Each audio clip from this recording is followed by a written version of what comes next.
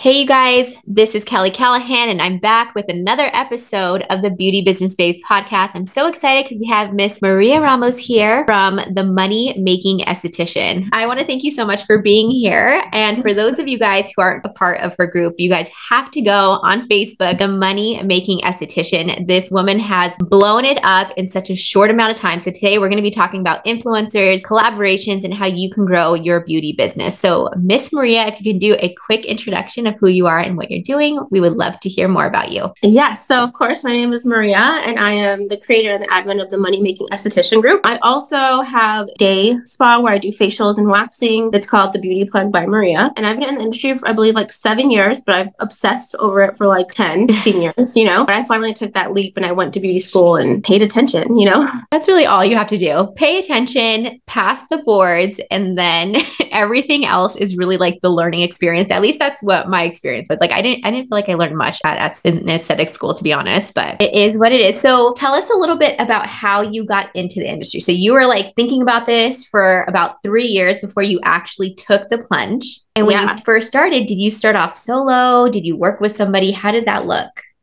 So actually, I went and got licensed, right? Found out I was pregnant a week later. Wow. No, so I got licensed Monday. I had my job Friday. Mm-hmm. And then a couple of weeks later, I found out I was pregnant. Oh, so I worked at EW, European Wax Center, for a long time. So I went back to work there because the money was better. I was so, you know this, you're so tired when you're pregnant. Oh yeah. And I was just like, I was like literally falling asleep everywhere. Anyway, so then I took a year off to raise my daughter because the first year was pretty difficult, like a brand new baby. And then going in, I actually tried to go solo just 2 days a week. I found someone to sublease from, and I was so bad. I was like, why am I not getting rebooks? I also hadn't done it in a minute. So that's when I went and applied to Brooke Williams. And at Brooke Williams is really where I got like the verbiage and the confidence. And I learned like how to rebook, client retention, massage, giving them information on retail. So like that's where I really learned. And then obviously a ton of classes that I take in between, And then that's how I got in the industry, I guess. Yeah, I love that. So are you focused on, at this point, you had been focused just on waxing. Is that correct? So I had to do waxing because at the time I went to Paul Mitchell in Pasadena. My teacher told me Brooke Williams won't hire you if you don't know how to wax. The path that I had put in my head was European Wax Center, Brooke Williams, a day spa, a med spa, and then I'm going to go solo. Okay. So I kind of wanted to combine the med spa aspect and the day spa aspect and merge it into myself. But I knew that I wanted to learn because everybody talked about how amazing Brooke Williams learning is. It's like an extra, I think 300 or 400 hours that you have to do before you even touch a client. Wow. Oh my gosh. The intense, like you would have to test out every week. So it was like amazing though. I love that. I feel that's where my confidence really comes from. And I also learned like the value of studying there. I mean, I still study a new class every week. I'm pretty much the same way. Like I love to learn as much as I can. Like I went to aesthetic school not having to because spray tans obviously isn't regulated in many states, California being one of them. And I didn't have to do it, but I was like, I just want to learn more. Like I want to be the best spray tan trainer out there. I need to learn about skin. And it opened up other doors for me to do like lashes. And I did try waxing and I did all these things that I realized later that it just wasn't for me. So I just stuck with like spray tanning and lashes. Those were like my two favorite things, but that's amazing. So you got all of this knowledge, you got it under your belt. And then did you ever end up working at the med spa? I did. Funny enough, I just left there this morning because I'm still friends with my former boss. And I learned so much under her. Like, I'm kind of the person, and I say this all the time. So when I went to European Wax Center, I worked like I owned it. Like, this was like, this is my treatment room. Everybody's like, I would challenge myself to learn how to do retail. Like, so when I went to the med spa, she really liked me because I worked like I owned it. Like, I didn't just sit there. I was cleaning, I was folding, I was like, and so I feel like when she saw how much I was putting in, she was willing to put into me. Absolutely. Yeah. So I learned Clear and Brilliant because she has a medical director. So she was like, even trying to take me to like, it was Cool Sculpting University. So many different things that she was like teaching me, or even like, she's like, I just want you to learn, because she saw how like passionate and hungry I was to be there. So even like sitting in her treatment rooms and protocols, and she was telling me about her budgets, and like how to do things. But during that time, I kind of seen people on the side, and I got this one big influencer friend who she's still my client. I just saw her Sunday, and her name is Augustina Fitness. And she comes in and she was like, this is amazing. Like, you need to go solo. Like, I can't believe you don't have your own business, because it was out of my living room at the time. And the way it was positioned, it looked really pretty. It looked like my walls were black like that in the back, sort of accent wall. And I had everything really clean. And I was only out of like my room, me and my daughter. So it was like really positioned, really pretty. Also at the time, like, you just have to get started somehow, and it's expensive. And so finally she was like sending me all her people. So like, she's like really great friends with The Game. He's a rapper. And, you know, she was like telling me all her friends, whatever.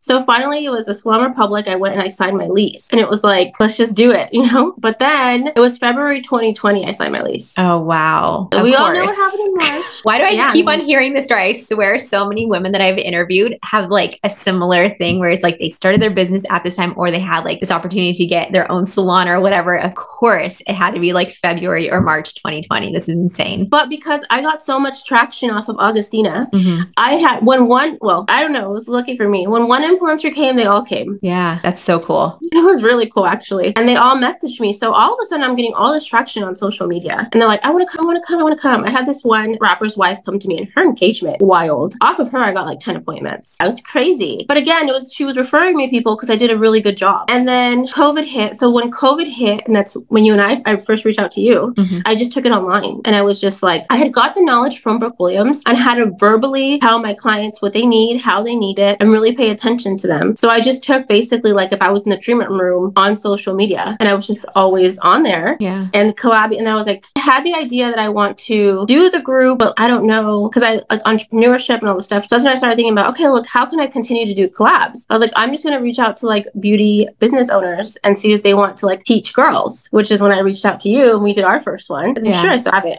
I had started the group, and all my family was like, you're wasting your time. Why are you doing that? Like, focus on the beauty plug. Like, here's Maria dreaming again. I was really lucky to get a lot of mentors. Like, but it was because I was always there, and they would see how like much I wanted to work. So they didn't have a problem mentoring me. Like, they didn't think it was a waste of time. And I saw like there was so much need of the girls who were like, how do you start a business? How do you start a skincare line? And how do you do this? And backstory, I took a lash course while I was pregnant, and it was the worst lash course ever. And I spent $1,500, and that's a lot of money. Yeah. And I learned nothing. I didn't know how to do lashes. I hated lashes. Learned that wasn't for me. And so my idea with the group is I'm going to find the best and bring them, because I don't want anybody in the day and age now where there's so much information. Like, if you spend a certain amount of money on a course, like, you want a return.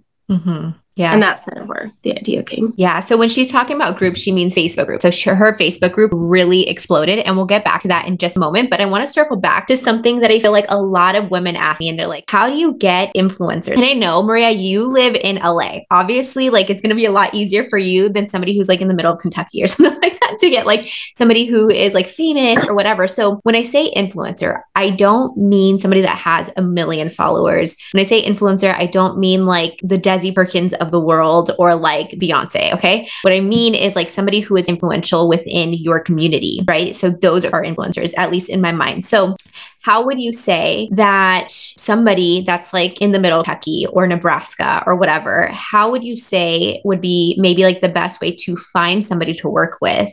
Because it has helped you in your own business, as you stated, but I also think it can help somebody in those areas as well. So if it was me, it's funny that you say Desi Perkins, because she was like I want you to come. And I was so close to getting her in, but she didn't come. Yeah, I actually went to school with Steven, her husband. Oh my gosh. I am obsessed with them. They're so cute. They are cute. I would actually reach out. So that's actually what I tell a lot of the girls, because like, I don't do coaching. I want to say that 100%.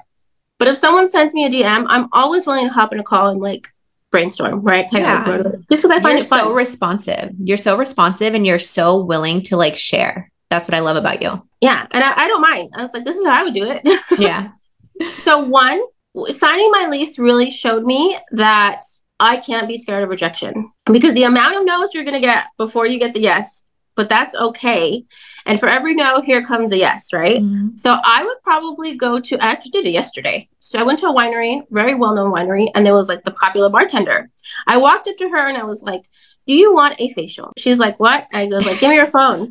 And she goes, She goes, what? I said, give me your phone. I'm going to show you what I do. So Oh she my like, God, she was Maria. telling me her hands are really dry, right? So I was like, ah, I know exactly what to do. Paraffin wax. So I was like, let me see your phone. So I follow myself. I DM myself from her Instagram account. You are so funny. Yeah. And I was like, come and get a facial. I was like, I promise you're going to love it. We're going to do a paraffin wax. You're going to do a massage, blah, blah, blah. And she's like, okay, yeah. So she's coming in next Wednesday. The reason why I'm so confident is because I feel like I've prepared myself to be confident. Mm-hmm. Like I know she's going to come in and it's going to be like mic drop, you know? Mm-hmm. Mm-hmm. I'm going to send her home with all these samples and she's going to be like, that was awesome. And then I'm going to be like, hey, do you mind sharing my page on your stories? Yeah. So you targeted her or chose her because she was at a really popular winery. She's the bartender. So obviously she's talking to a bunch of different people all day long. And you offer a free service to her to come in, get the facial, give her free samples. And then, at a later time, you're going to say, hey, do you mind sharing this on your social, sharing it with your friends, things like that? Correct. I also take it one step further and rebook them for 4 weeks. Ooh. And would that be free as well? Or what are your No. thoughts on that? Okay. So that's like a paid thing. Correct. Okay, I like that. I like that. So I'm thinking about I always think about my introverts, right? Because I know that the introvert in me, when I'm feeling that way, would be like, oh my gosh, I am not going to do that. But when I'm in my extroverted mindset and all energetic, I am so down to do exactly what you just said. So for my introverts who are just cringe, I do not want to do anything like that. What would you say is another way that they can do it? I'm saying this story and I am cringing inside my body. I'm not going to lie. I am cringing. But this is what I say. If you're solo, you have a rent and you have expenses, you can't afford to be scared. You can't, because your weekly or monthly rent is going to come anyways. Mm-hmm. And this is where I learned that from. I'm in Studio City.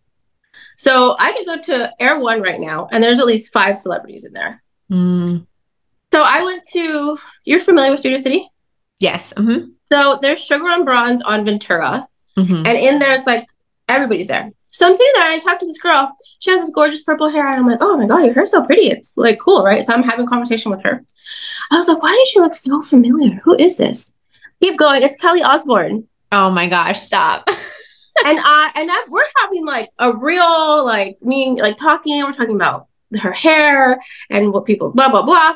And I choked. I was like, what do I do? Do I give her my? And that day I was like, never again am I going to choke, because when do you just randomly run it to Kelly Osbourne? Yeah.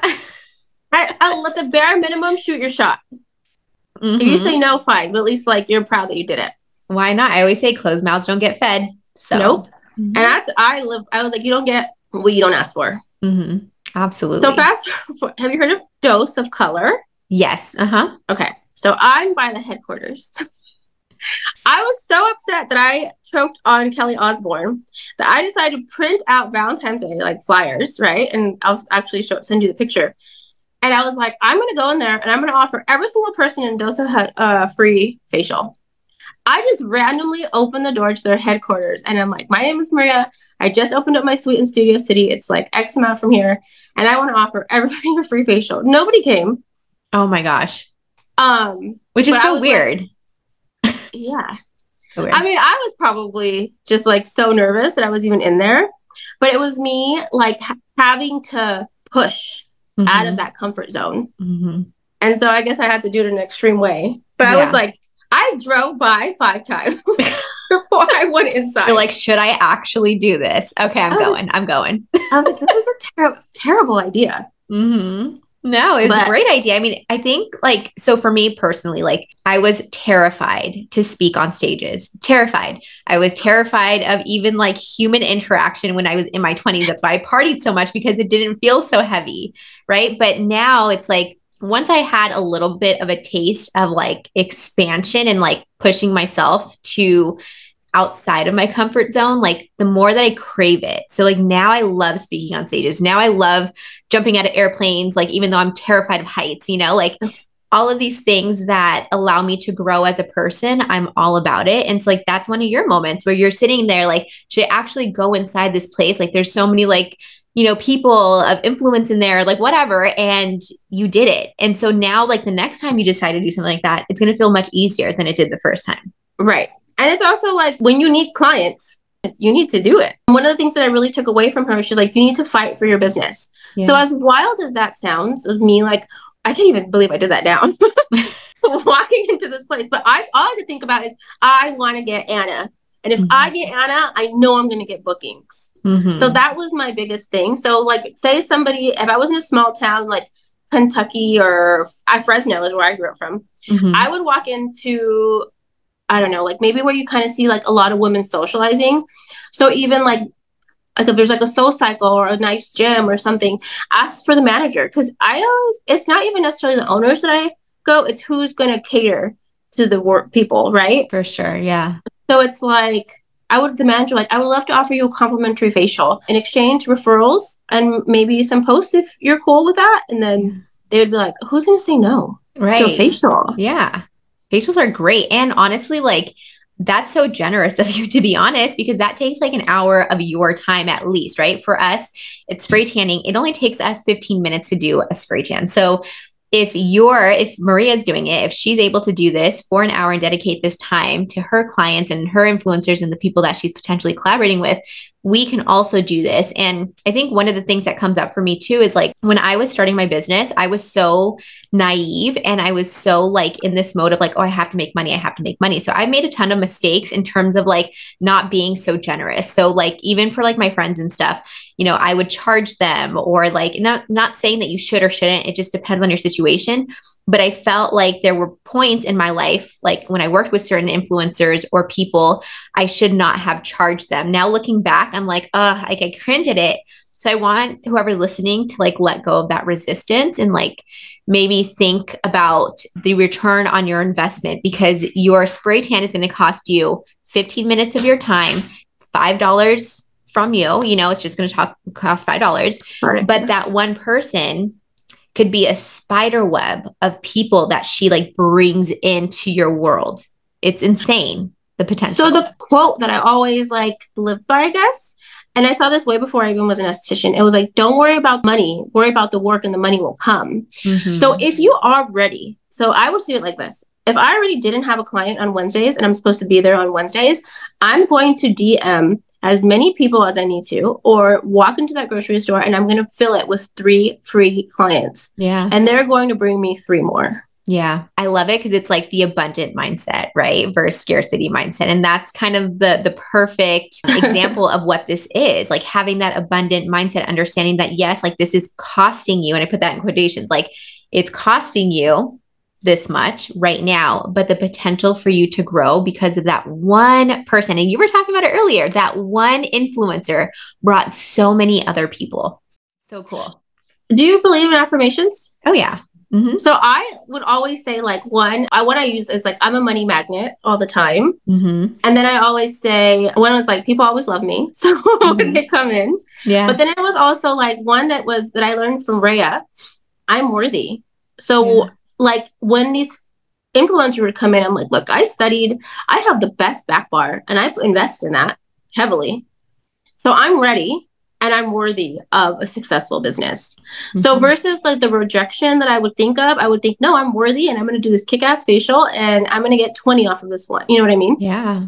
When you shift, like it's just insane how much more confident you show up and how many more opportunities are there available for you because you decided to be confident. You decided to step into Dose of Colors. You decided to do the DMs, you know? So it's so cool because I think this talk right now is going to inspire so many women to get on their damn phones on Instagram and not scroll, but find like the right person to connect with and DM them and invite them into your world. Very cool.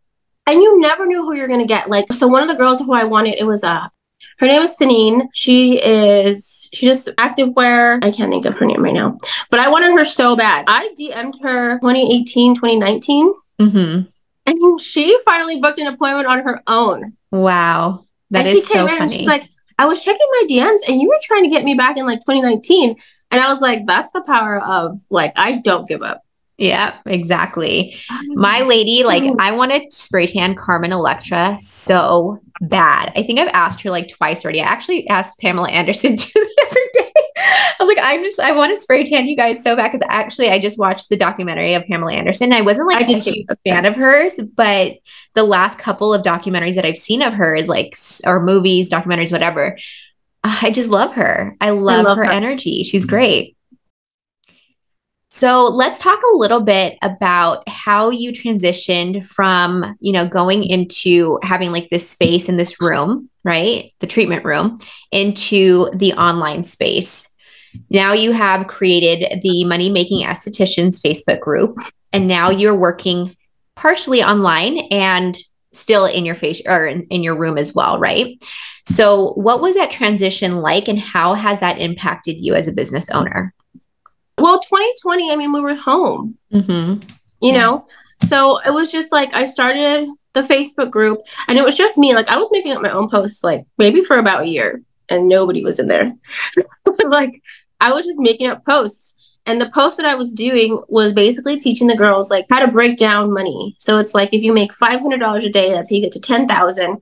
And it was like, I remember being in my first Facebook group and seeing, I was like, you can make $10,000 in a month? Like, that's doctor money. That's crazy. And I didn't even know that was possible. Like, I was trying to make probably $3,500 a month. Like, and I was happy. And then I saw 10,000. So then I started researching, like, how do you do that? And so everything that I kind of live like in my group, I'm doing it for either my younger self, or my current self. So a lot of the times it's like, because I take so many classes, as I'm learning, I am sharing in this class. So it's even real questions. Like, I'm like, okay, where do I get my Brazilians? Then all of a sudden, all the questions are Brazilians, like Brazilian thingies. And so then that's when I found Libby, because I was literally looking for a Brazilian class. Even though I did European wax, and I always think it's important to like retouch. So that's what I found Libby, because I was actually wanted to take a Brazilian course. I wanted to take an intimate lightning course. So that's when I found her, get the course, take it. And then I'm excited. So now I'm DMing her and I'm like, hey, Libby, do you want to collaborate in my group? Yeah. She's like, who are you? So I have a Facebook group. It has like, I think at the time it was 82,000 people. And it was Facebook groups was such a foreign concept. So it's still very foreign. People are like, what are you talking about? And people are like, and then I was like, you have to join the community because you're not going to get it until you join. And then they're like, oh my gosh, like this is so fun. There's like real people in here. And I'm like, yeah. Yeah, it's incredible. Like I wish I had that or known about that when I first started, because the Facebook groups are truly like such a blessing. I mean, they can be a little bit of a curse, but for the most part, if you have good admins and good moderators in there, like the groups are so invaluable and so amazing. And especially for newbies who are coming in, like if you guys are listening right now and you guys are struggling with like, I don't know, marketing, business, growth, whatever, these Facebook groups are just like, there's no reason why you shouldn't succeed. I'll just put it that way. Literally. I was obsessed with Facebook groups even before mine with different ones. So like I learned how to do keto. I was in the LA Mommies. I don't know if you've heard of LA Mommies out here. So it's one of the biggest Facebook groups out here. The admin is actually one of my clients. And so like, that's another way I was like network, Yeah. Really quick with her, like I got her in. So it was me being extremely persistent. That's another, if you want someone, don't give up. I think that's like such a good point too. It's like admins of Facebook groups in our community and our like Temecula's where I live. I reach out to them all the time. And like I've had good connections. They're not as big as LA for sure, or like New York or San Diego, but in your small little community, you could still find like admins who are influential in your space. So it's good to reach out to them. So I reached out to Libby and I was like, hey, do you want to like collab? But I really just loved her class. And it turns out that she has like the second biggest huge Facebook group. Yeah. And I was like, oh my God, like, she's like, how have we not known about each other? And I was like, but that just shows me that the industry is ever growing and there's still so much more to go. And for me, it was just, so I was obsessing over Facebook groups. And I was like, I would tell everybody like, the Facebook group is a plug. Like if there is an interest, there is a Facebook group for that. Oh, for sure. 1000%. And I was showing so much value. And so all the value that I would get excited, I was putting into my own group. I'm a Leo. We're very passionate is what I hear anyways. But I've always been like, I'm very like enthusiastic and I'm excited and I'm like ready to hit the ground running every day. And even in the group, like I wake up, no joke, between 5 and 6 and I'm in there till 7. Then I'm like, okay, I have to get my daughter up. So I'm like, Mia, let's get up, let's go. But submissions, I get between 200 and 300 questions a day. Yeah, that's insane. And I'm like, approve, deny. Approve. It's so crazy because I don't think anybody realizes, unless you have your own Facebook group, how much work it is to have and run a Facebook group. And that's why, like, I mean, I've definitely taken people out of our Facebook group who just are not the nicest people, or the people that have problems with me. I'm like, I don't need your energy in my home. Right? Like, I don't need negative energy. If you're talking poorly to somebody else, I'm just going to remove you and I'm not going to have a conversation with you, because we have too many other things, Maria, to be worrying about, like babysitting these people. So the fact that, like, yeah, we have like 11,000 in our group, you have 80 something thousand, is so and Maria, you're a mom and you don't have help with the group right now, which I was like on you about like last week when we talked. I was like, you need somebody in there because it's taking so much of your time. But the great thing that you found through going into this online space was the power of collaborating online. So now your reach is like massive. It's obviously global. You can reach out to brands and people who are interested in collaborating with you and like actually, you know, monetize it. So I think that's really, really cool too. Thinking outside the box, getting creative. You know, people just don't realize like the potential now that we have the internet and Wi-Fi, like the potential for anybody to become a millionaire or more is like crazy good compared to what it was just a couple years ago, even. Because it's funny when I think of like, you know, millionaire or whatever, and as wild as it sounds, because obviously more money, more problems, more responsibility, right? And when I created the group, I wasn't necessarily trying to help girls be millionaires. I was trying to help them be six figures, but I was also like, for example, me or whatever a woman decides to choose to be. I volunteer at my kids' school twice a week, and I am like there. Like today, you have a lot of energy. I don't actually. I don't. It really comes from passion. It's everything I do it because I love it. Yeah. Like, I'm just a very excited person, I guess. I don't know. But like, so today, as soon as you and I are done, I'm going to go and I clean her classroom every Friday. Oh my God. I love that. But it's because I just love her so much. And my parents had the finances to let me live the life that I want, but they didn't have the time. Right.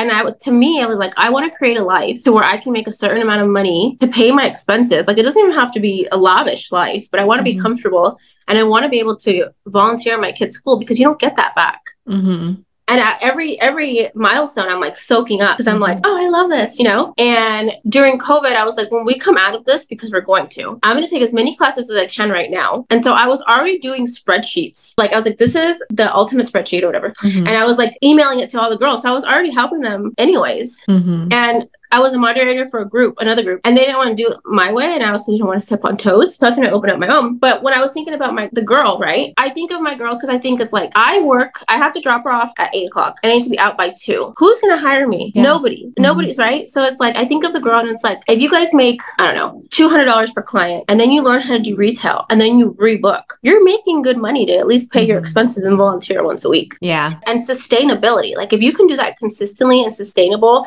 with less stress, like, you're winning, you know? Absolutely. Yeah. And I think you hit it like right on the head. Like, don't just settle for that $50 spray tan. Get retail involved, get them rebooked, because that $50 spray tan just walked out if you didn't do those things, versus creating like $100 ticket for that one client in 15 minutes, plus rebooking them for the next, $50 appointment. And that's what I teach the girls in the group. Yeah. Like, if you notice, I'm like, the power of retail. Every interview I was doing, I'm so passionate about retail for so many different reasons, and you need to rebook. And so you're literally throwing out, so those free clients that I have come in, they all go home with samples. They all come back in 4 weeks. They actually buy the entire kit when they come back. So that's like $250 plus the $150. And then they rebook, and they're my client, and they're referring. Mm-hmm. Yep. Yeah. I love that. And people, I think a lot of artists, they make the mistake of like assuming that people don't have money because there's a recession, or there's going to be a recession, or whatever, right? So like, we have sometimes in our head, we're like, oh, I don't want to ask her like to buy retail because I know like she is a mom and like she's a single mom and she doesn't have money. But like, you don't know somebody's financial status. You just don't. You don't know Maria's financial status. You don't know my financial status. So like, I look like a bum half the time of my life. So like, when I went into the Mercedes dealer and like paid for my car car or like the Jaguar dealer and paid it in cash. Like I did it because they didn't make me feel like I didn't deserve it or that I couldn't afford it. But let me tell you, when I did go to Mercedes, I went to a couple different dealers because they did treat me like crap, like I wasn't worthy or that I couldn't afford it. So like they didn't even want to waste their time, not knowing that I had the funds to do that, you know? So I went to San Diego and I finally found somebody that was actually treating me well. So take that as like a learning lesson. Don't assume somebody's financial status just because of the way they look or because they might look younger or older or like whatever, because you just never ever know who's walking through your door. I agree with you. It's also what do people value, right?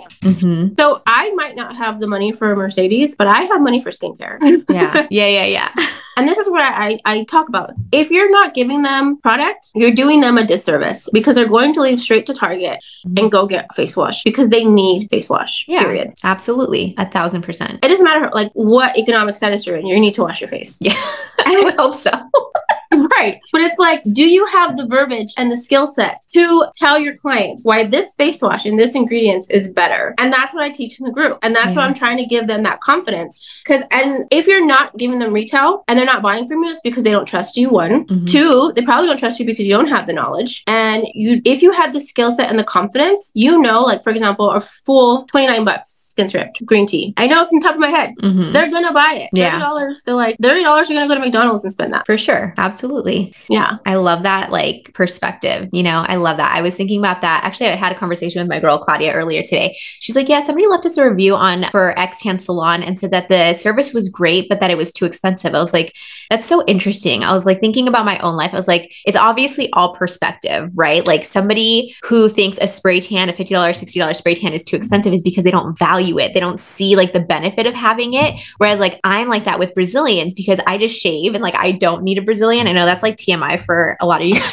but like I just shave. I don't need a Brazilian. And so even $2 for a Brazilian would be too much for me because I just don't need it. Right. So it's just so funny, like what we perceive as being valuable. So if anybody's ever telling you that you're too much or that your retail's too much or anything like that, like keep that in mind. It's not about you or your pricing. It's about what their perceived or their perception of like whatever service or product is that you have. And I think about like Jimmy Coco. He's actually by you. I DM'd him actually. Did you? A lot.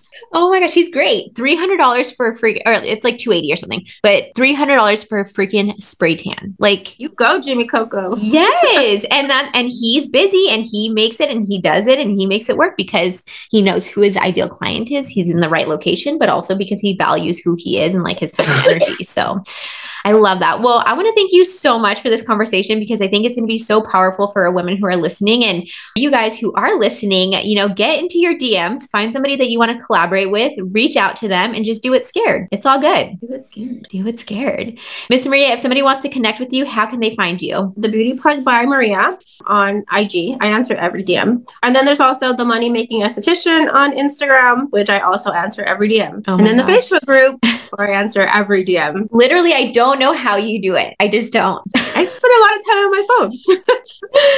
Oh my gosh. Well, thank you so much for your advice, your expertise. And I'm so glad that we've been able to connect because I know that we have over the last couple of years, but I love like interviewing women like you who I've been connected with for a long time. And it's just so cool to hear your story. Oh, well, thank you for having me. Of course. Thank you guys so much for listening to the Beauty Business Babes podcast. We will see you next week.